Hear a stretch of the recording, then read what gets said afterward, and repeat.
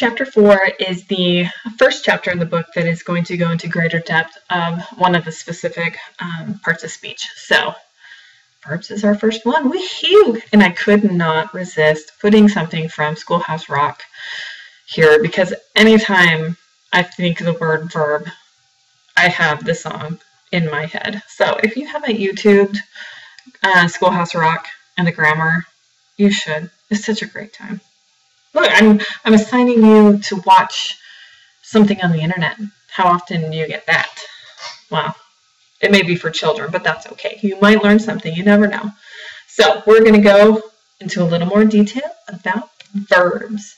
So the first thing you need to know is that there are two types of verbs. I let them slip in the last video to help you get used to hearing them, but there are two types, action and linking.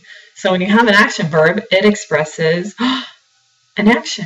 Go figure, right? Whereas a linking verb is just a state of being, or it's the senses. So smell, in this case, is the example I gave you, but the most popular linking verb is the to be verb, which is I am, he is, they are. Very, very, very common. And that's obviously not an action, it's a state of being. I am is just a state of being. Okay, so pretty simple to remember, I think. You either have action or linking, and you know what actions are, so if you don't think it's an action, more than likely it's just a linking verb. Now, do be careful here. You have to, again, look at context. If you said, I smelled the roses, okay, that's not a sense, it's an action. You're actually doing something. But for the most part, I think they're quite linear. If you can discern that it's an action, you know it's an action verb. Otherwise, it's a linking verb. All right, moving on. Verb tense. There are three different tenses that verbs can be: past, present, and future. This should hopefully be nothing new to you. So in the first example, I walked to the store yesterday. The ed ending signifies it's in the past. I walk to the store daily, present. I will walk to the store tomorrow. Whenever you have a future tense, I don't know if it's an always rule, so I'm not going to say that it is, but sometimes, often, how about, you will have what is called a helping verb. A helping verb. So I will walk. Will counts as the verb. Okay, so that's your complete verb right there. Helping, and then the future tense action verb. So I've been mentioning some good information about academic writing. So what is the proper tense for you to use when writing academically? It is the present tense. So if you were writing, say in your discussion boards about an author, instead of saying she said, she said, she said, she says, S-A-Y-S. Okay, so don't go in the past. You definitely really don't want to work in the future. You want to stay in the present. So-and-so says this. They state this. So try to stay in the present as much as you can. If you, in your papers, if you're shifting tenses, I'm going to always lean you towards staying in the present tense. I mean, the past denotes that it's already happened. And yes, when you cite something, say a source in an essay that you're writing, yeah, that person already wrote it, but it's a present conversation that you're having in your writing. So stay in the present. It makes it simple. If you say, I wonder what tense I should write this paper in, you should write it in the present. And if you see that you've got past tense words, you need to change them to the present tense. It should not be difficult. So verbals, these are a little tricky, guys. They look like verbs, but they're not. They're acting as a different part of speech.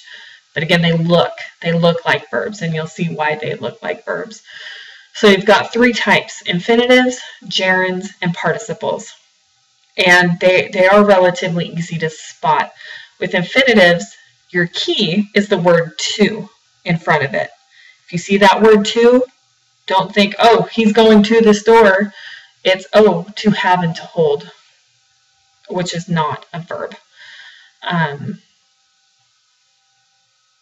sorry, scanning. Okay, that may be a really bad example.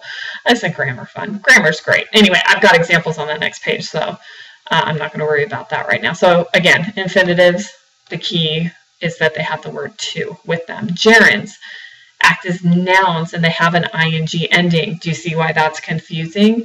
You think, ooh, running is a verb. But if you don't look at the context that that word's being used in, you might not realize it's actually acting as a noun. And again, I'll have an example on the next page. The last one is the participles. They either have an ing ending or an ed ending. Okay? One looks like a past tense verb. One looks like an action verb. So here are some examples. The infinitive. I wanted to have pancakes for dinner. The actual verb is wanted, not to have. They're completely different. It's an infinitive. Gerund. Running. Running is my favorite hobby. A good way to tell this, I believe I mentioned it when I talked about nouns. You can replace running with it. So it is my favorite hobby. It's a noun. It is not a verb. You can never replace a verb with it. So that's the it test. And then the participle. The dog barking all night is my neighbor's. Is the verb. Barking is not the verb. It's a verbal. See how they're tricky? It looks like, oh, somebody's running. Oh, somebody's barking. No. They're completely different. So I don't care, again, if you know the different types of verbals and how to spot them and this and that and this and that. All I want you to know is that they exist, that they're out there, that not every word that looks like a verb acts as one. And as you've probably noticed with grammar by now, things get pretty tricky. Things get really complicated. So just keep these in the back of your mind when you're trying to identify a verb. Don't just think, oh, anything with an ing ending is going to be a verb. Not so. Okay, so just keep these in the back of your mind when you're identifying things in your writing, or in somebody else's writing for that matter. So how can you improve through verbs? There are a number of ways, actually. Voice. Perhaps you've heard about voice before. Stay in the active. It's more academic and it's more powerful. Active voice says, I am going to the store. Right? No. Let me think. Whatever. The book has examples. Again, I'm not going to get hung up on this stuff. I'm really bad at finding examples on the spot, so that's why I don't tend to do it. Stay active. The book will give you examples on what passive is, and it tells you when passive is appropriate, but it says that you need to do so purposefully. So keep that in mind. Otherwise, just stay active. And what that is related to using strong and weak verbs, action versus linking. Most of the time, I believe, let me look so I don't contradict myself. I want to say that most of the time you're passive means you're you're throwing in a linking verb. And if you just use more action verbs, you'll tend to, I completely overwent that. Okay. Yes.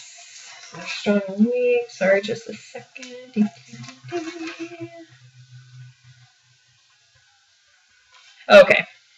Yes, so I was correct. So using the example from the textbook, Aiko, whatever that name is, I'm afraid I don't know, mowed the lawn. That is active voice. If you say the lawn was mowed by Aiko, that's passive. So in the first sentence, mowed is an action verb. It's a strong verb. In the second, the lawn was mowed, you have was, which is a linking verb, which is technically a weak verb. So the first two items I have listed here are very much related. If you want to stay active, use strong verbs, which are more of your action verbs. If you want to use passive, do so properly. Obviously, you have to use linking verbs every now and then. If you just use action, that would start to look funny. Just do it consciously. Know what you're doing when you sit down and write a sentence. Don't just vomit on your computer screen.